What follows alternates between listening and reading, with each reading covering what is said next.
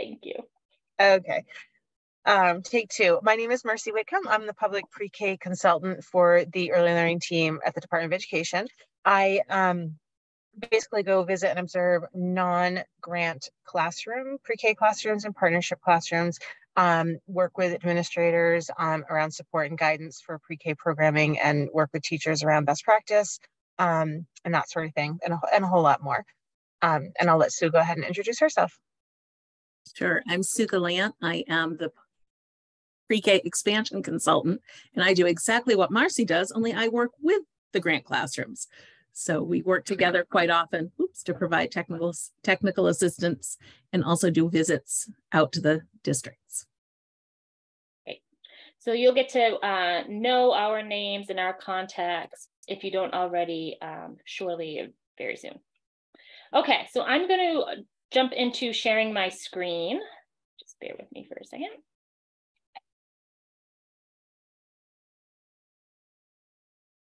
Okay. Is that showing as a, let's see here. It's not showing as a slideshow.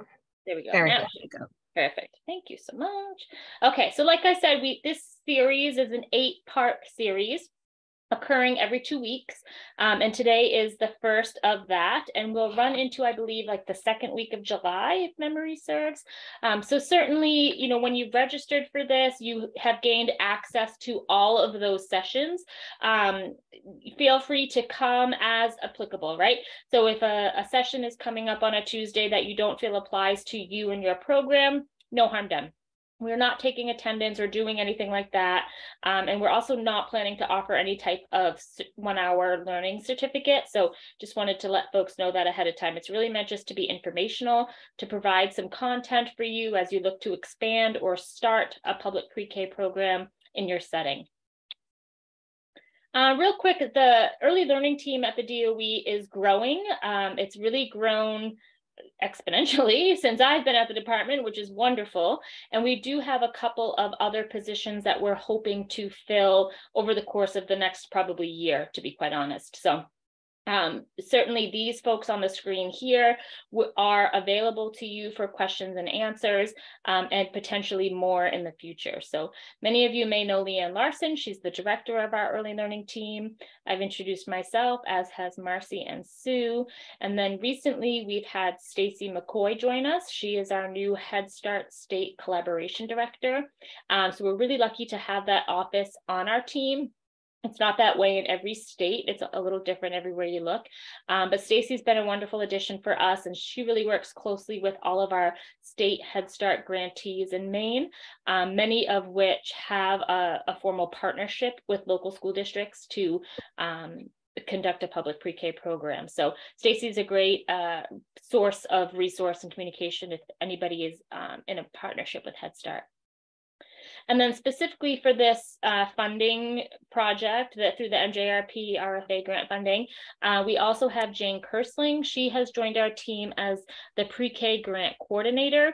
So she really works closely with your districts who are awardees of the funding to form a formal contract between the department and your school district. And she does everything grant contract related. So she is another great point of contact for folks as well. As the other sessions roll out over the course of the next 8 weeks, it's not unlikely that we'll have other folks from the department or other agencies join us to help present some of the content. I know I appreciate always having a face with a name. So whenever that's available, we'll be sure to introduce new folks to you. So quick review of today's agenda. It's not too lengthy, but nonetheless important to share. So we have some topics that we're going to discuss, 3 specific ones today. And then we're going to identify where certain documents are located on our site. That may or may not be applicable to everything that we share on today's topics, but certainly where it is, we'll make sure that you have access to those. And then, like I said, time for some discussion and questions. We have saved for the full hour for today's session. We like to have a hard stop at the end just to honor everybody's time. However, with that said, if conversation is happening, we're happy to partake in that as needed. So session 1, today's topics, we're going to talk briefly about Rule Chapter 124. This is a requirement, not a recommendation. And then we'll jump into the pre-K guidebook, which is a recommendation, not a requirement. And then from there, Marcy and Sue are going to share duties in talking about the technical assistance process. Okay. So Rule Chapter 124, if you're already working in a public school system, then you're probably familiar with Rule Chapter 125. So 125 is the basic approval standards for schools serving kindergarten through grade 12. Once public pre-K started to grow and we were starting to receive grant funding at the federal level, we needed to have something in place that addressed approval standards for public preschool classrooms. So that was sort of the birth of Rule Chapter 124. And this was adopted into the legislature, I believe, July of 2015, and I came on shortly after. So it covers similar topics as Rule Chapter 125. However, they're not identical documents necessarily. Part of the purpose of 124 was also meant to align with childcare licensing standards. Many of our programs partner with private licensed programs or Head Start programs. And we wanted to make sure that we were setting those partnerships up for success and trying to take away some barriers that were in place. Additionally, we know that our early child care partners over at the Office of Child and Family Services under DHHS are also experts in early childhood. So we really wanted to lean on them and their expertise of early childhood settings and early childhood programs. So it was sort of a partnership there to look at the child care set licensing, to look at Chapter 125 and really have a conversation and make some decisions around what's appropriate for public preschool programs. So that's sort of the basis of Rule Chapter 124. It does establish school approval standards that govern the school administrative units, which are in charge of implementing the public school programs. There's a link here, and I believe that Sue possibly popped it into the chat. She did. Lovely. Thank you. Yes. So some of the sections, well, not some, all of the sections of 124 are here. We start with class size. So if you have any questions about what the requirements are for a public pre-K class size, you'll find it in the first section. And specifically that talks about the number of students and the ratios that are required in public pre-K. We also go into discussing curriculum and comprehensive assessment and the requirements around that, both of which are a locally determined decision. The Department of Ed does not provide any pre-approval process for curriculum or assessment. We're more than happy and always willing to sort of be a thought partner as you're making decisions around which curriculum and assessment is best for your program, but ultimately the decision is that of the school district and or in partnership with a provider. All the requirement in 124 is that the curriculum and assessment aligns with our early learning and development standards, our MELDs, and that they are evidence-based programs. So what we're trying to steer away from is teacher-created curriculum that may or may not align or be developmentally appropriate without real careful observation and review. In another session, we'll talk much more deeply about choosing curriculum and assessment. 124 also addresses requirements around instructional time. So this basically is just saying that it mirrors the school year, operates for 35 weeks, and is offered for a minimum of 10 hours a week, which is very minimum.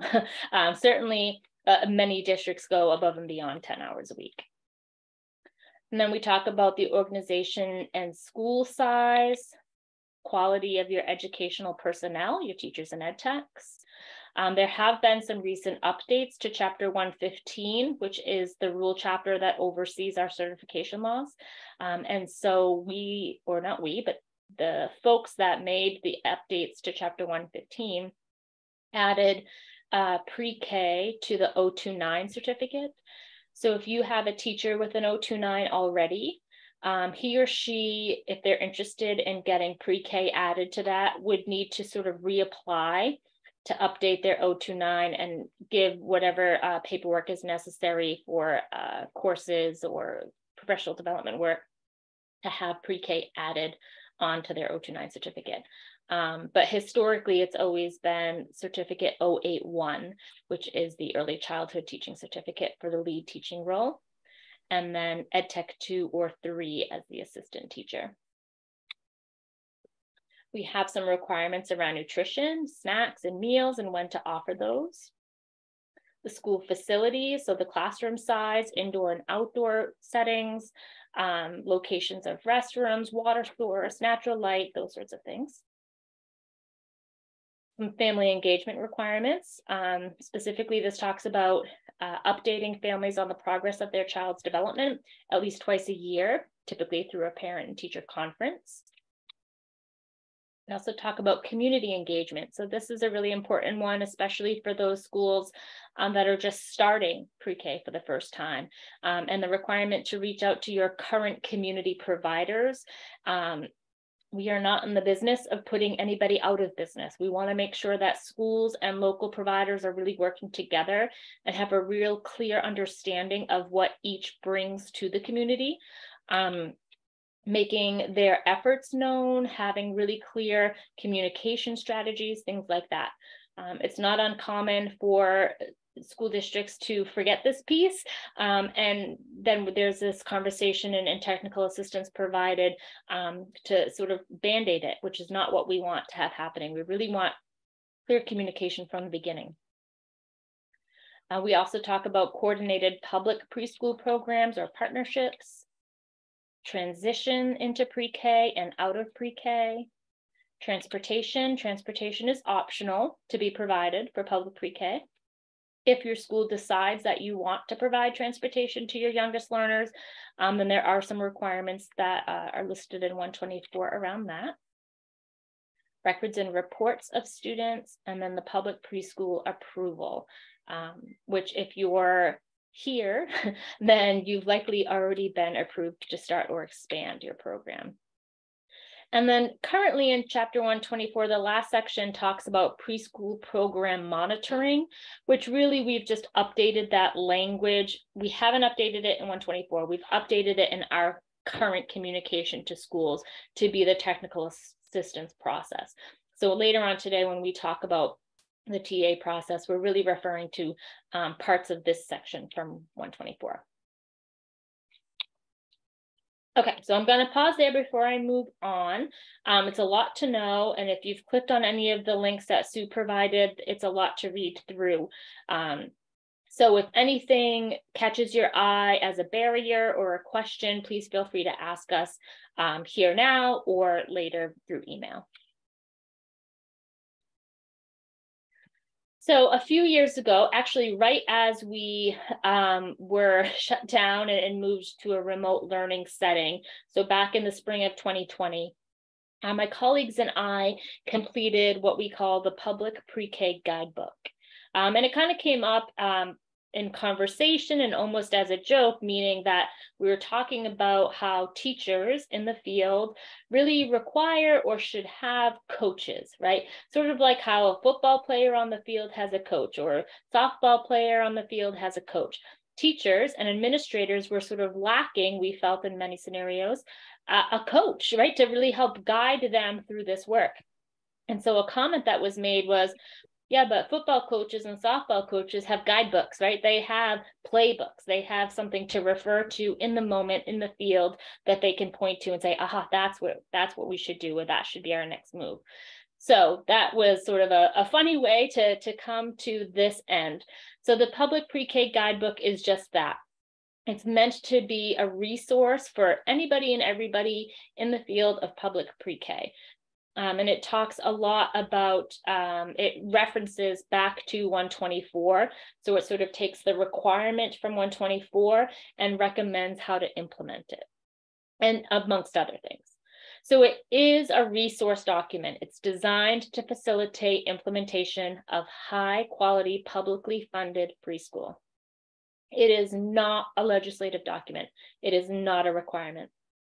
And it is meant to assist administrators, teachers, and families. Thank you, Sue, for putting that link in there. So more specifically, the guidebook dips into standards and program structure. Standards meaning Chapter 124, program standards, as well as our learning standards. We talk about student support ideas, things like challenging behavior, MTSS systems, special education referrals. Collaborations and partnerships, we dig a little deeper into the possibilities of reaching out and braided funding, and some examples of MOUs and such like that. We dip into pre-K budgets, where you can start if you're starting from the ground up. Family engagement strategies, transitions into pre-K and K. And I will add too, on our website, there's a plethora of other resources around all of these things. The guidebook sort of just brings it together in one spot. Technical assistance. Oops. And then at the end of the pre-K guidebook, we do have some examples, some example forms, some example enrollment policies. They're all in the appendix at the end. We have some checklists for materials and high quality furniture, checklists for conversations with partners or community members, some really great links and additional resources around higher education options, things like that. So if you haven't already had the chance to peruse the guidebook, we definitely recommend it as an additional resource in your planning. And then that summer, oh goodness, Marcy, it must have been 2021 or must have been 2021. Yeah. I don't remember. Marcy and I put together a 7-part series where it was sort of like a text study, but we basically unpacked the guidebook. So those videos and those references are all recorded and available on our website here, Early Childhood Resources site. It's sort of an accordion. When you click on unpacking the pre-K guidebook, it breaks down into what you see here. So each of those sessions is a video, and we just talk about more specifically the sections that fall under that. So you can see those there. So again, just a recommendation. If you're looking for some more support or have any questions, we're here and happy to help. Okay, I'm going to jump into the technical assistance process, and I think Marcy's going to kick us off here. I am. Thanks so much. Yeah. So we offer a technical assistance process for our public pre-K classrooms and their partnership classrooms. So if you are partnering with a private preschool childcare or Head Start, we work with them also and do the same process with those programs as well. We generally start in the fall, reaching out to schools and programs that are on our list.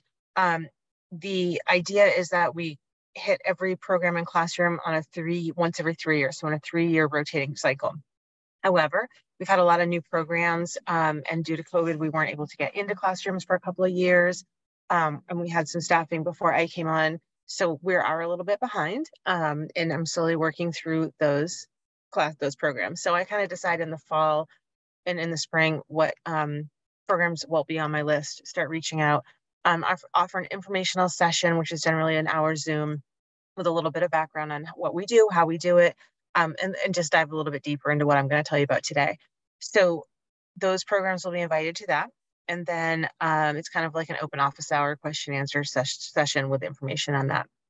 And about 2 weeks before the visit request, I'll send out an email to schedule that visit on a time and day that works for the school, the classrooms, the teachers, the administrators, and any partnership programs.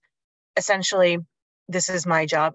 This is my work. I do this, all the time, but the schedule really has to work for everybody in the field, because if it doesn't, it's just not, I'm not here to make your days harder or your jobs harder. It's more of a teamwork thing. So the visit themselves, so we'll schedule a visit that works for everybody. The visit itself consists of a classroom observation, which is about 2 hours. We use the class observation interaction tool and the class environment tool. And then we do an admin meeting, which is generally principal, coordinator, curriculum coordinator, pre-K coordinator, superintendent. Teachers are welcome to join. It really is up to the district who they would like to be there. If they have partnerships, then it would be people from Head Start or people from those programs also. Do offer to meet with teachers and classroom staff prior to the session. And I think we did last fall, we did an open session of sort of walking through the tools, the observational tools and the environment tools, because it's my firm belief that if we go into a classroom and are observing teachers or classroom staff on certain elements, it really sets them up for non-success or failure, not really failure, but non-success if they don't understand what that tool is and what it's looking at. So I really like to try to get out the information on what the class tool is. If you're familiar with Head Start or have Head Start programs, they will be very familiar with that tool. But a lot of our public pre-Ks are not necessarily. So we do that also. Following the visit, teachers receive a class report, which is based on strengths and sort of next steps. So based on the classroom observation strengths that we're seeing, and then sort of ideas for resources, next steps, and opportunities if they want to use that information to kind of grow their practice, look for professional development opportunities. They can do that. It is by no means an evaluation. It's been based on strengths and opportunities. And we also do that with the class environmental piece, which looks at the classroom as a whole. So it looks at displays in the classroom, use of space in the classroom, materials, different sort of, literacy, social, emotional, math materials, and a whole bunch of other different things, but it's looking at the environment. So we send out that report and then always offer a time to get together with teachers. Generally it's via Zoom, so we do that virtually, that works in their schedule again. And we sort of, if that's not by any means mandatory, but if they would like to get together and talk about what was in the report, I'm very happy to do that. It sometimes helps explain what we're looking at and what the different sort of domains and indicators in the class tool are, which can be really helpful. And then there's also a district report that goes out. So when we do the administrative meeting, and we'll see in the next slide, I think there's a checklist of different components of the program. So it's, we'll actually see that in the next slide. I'll go through that. So when we get together to do that administrator meeting, that checklist is going to guide our conversation. So we're looking at how the school and district and partnership programs may do certain things, and that certain things are actually happening and how they're happening, because again, with local control, a lot of things are done differently in a lot of districts, which is perfectly fine. I always find it interesting to see what everybody's doing, because also it can be very helpful to other districts to know how different places are doing different things. So that's always a big help too. So after that report goes out, there's also an opportunity to meet virtually with administrators around that report. If there are any questions, anything that they want to talk about, anything to review. And then essentially this support is ongoing. So the technical assistance process is not just classroom visits and reports. It's ongoing. This is what we do. This is our work. So we are here to support, offer resources. We do a lot of professional development based on what we see as a need in the field. I love collecting that information from administrators and classroom staff, because they're the ones who are in the front lines. They're doing this every day. And I want to, help them with tools and strategies and professional development that is what they are needing in the classroom and not what I think they need, because I guarantee you that's probably two different things. So we do any sort of, guidance and support for teachers, classroom staff, ed techs, administrators, curriculum coordinators, and anybody else who needs it, who's working with public pre-K or partnership programs. Next slide, please. And so this is the, when we schedule 2 weeks out, schedule the initial visit, I will attach this checklist. There are two things that we do actually collect and ask for ahead of time. The first one would be the daily schedules of the classroom, specifically so that we can schedule our observation visits at times when we can do the observation, because there are certain times within that tool, non-teacher led, such as rest time, sometimes meal times, outdoor time, that we don't observe, that we're not allowed to observe. And then a copy of a current memorandum of understanding with child development services. That is something that you'll find in the guidebook in 124. And it is something that is updated. It's started by the school district. It's updated annually between the school district and child development services and signed in by both entities. And then we do collect those to have those on file. I think there are samples in the guidebook of that. If you have any questions, please feel free to ask what might be in there. Other documents and components that we'll review and discuss. And again, this checklist is basically the guide for the conversation that we'll have. So we look at the curriculum that's being used, how classroom staff are being trained and supported in that curriculum, the alignment with MELD, same thing with assessment tools and that sort of thing. We look at home language surveys, supports for children who are English language learners or dual language learners.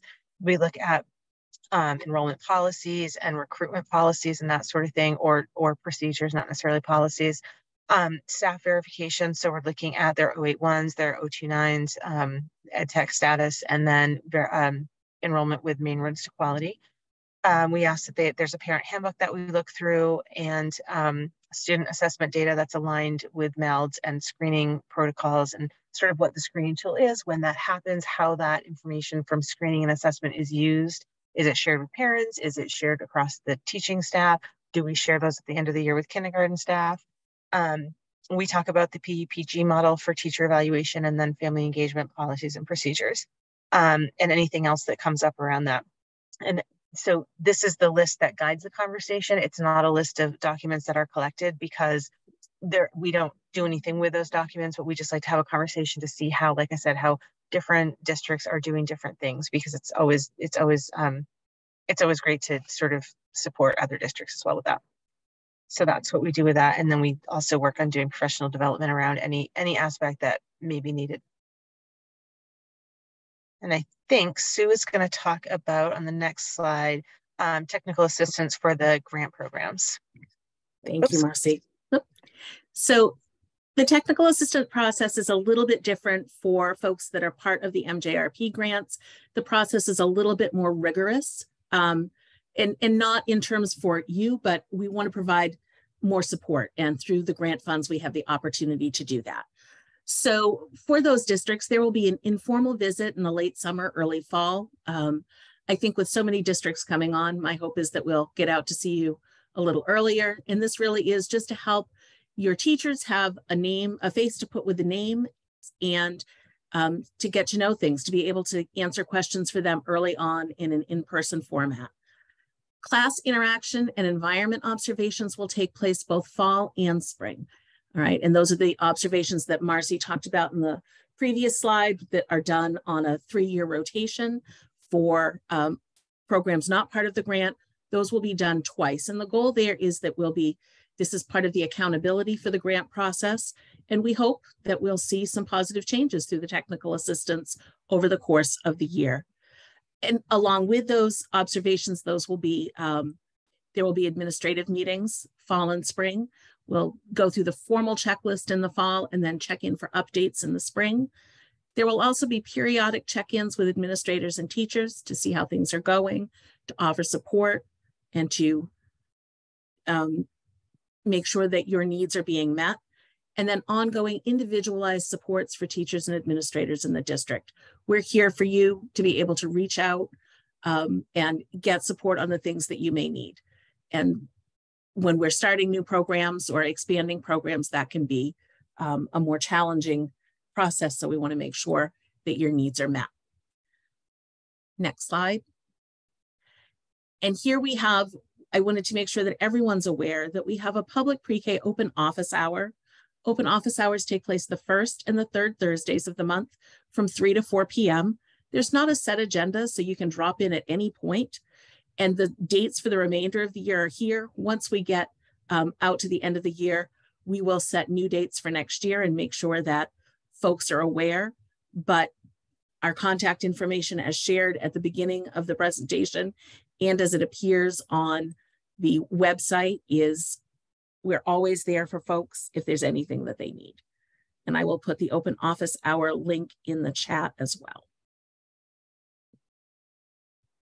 Awesome. Thank you, Sue. So our immediate early learning team contacts are here. As I mentioned, Leanne's our directors, myself, Marcy, Sue, Stacy, and Jane. And you can also find this contact information on the early learning website. So as far as content goes for today, we just threw a lot at you from 124, the guidebook, and the TA process. And we were sort of thinking that as this time of year, as you're prepping, start thinking about next year, that those 3 things were sort of importance to know now, so that we can start off on the right foot in terms of requirements and recommendations, and the level of support that our team can provide, which we're really excited and proud of, by the way. So please take advantage of reaching out to us for anything. But in the essence of time, we have lots of time left. Like I said, we're here until 4:30, so we've got a good 26 minutes. We're happy to chat, answer any of your questions. I'm going to stop sharing my screen in a moment. I just wanted to leave this up, so if folks wanted to copy this down, they could. And I will stop recording as well, just so that we can have some open conversation as needed. And I did put our emails in the chat. And I also wanted to respond to a question came through the chat while we were meeting about certification for pre-K teachers. That is an 08, both the 081 and the 029 okay for pre-K. And it would be, Nicole, correct me if I'm wrong, that we would need that teacher to have upgraded their 029 to include Correct. pre-K. And that is an option, not a requirement for teachers when they renew. So you need to make sure that they have that level. Yes, and they've also, and speaking of adding pre-K to certifications, they've also added it as an option for our allied arts educators. So our art teachers, music teachers, phys ed teachers, things like that. They were always historically certified to teach K-12, and they also now have the option to add pre-K. The conversation of can pre-K go to art class if the art teacher doesn't have pre-K on their certification. It happens all the time. There are many scenarios where allied art teachers are more than happy to offer time for the pre-K class. But I will be honest, it looks different across the board. I know that there's many schools that don't take advantage of allied arts at all. There are others that sort of have a slower transition to those classes. They might attend one allied art for half the year and another class the second half of the year. For example, there are some that might only go to, say, one a week instead of, our other grades that might have multiple allied arts classes a week. And there are some situations where those educators don't feel confident or ready to embrace pre-K students in their space. And that's okay too, right? That's a really great opportunity to have a conversation about what's happening in the pre-K classroom and how can we utilize the expertise of the art teacher, music teacher, phys ed teacher in that space. So is consult an option perhaps, or could they come visit the pre-K classroom and offer a few minutes of their time if they're able and willing? And like I said, there are others who are open door policy, come in, the more the merrier. So it really varies across the state. Which was not a question that was asked, but I'm happy to elaborate on that. I've seen some nice options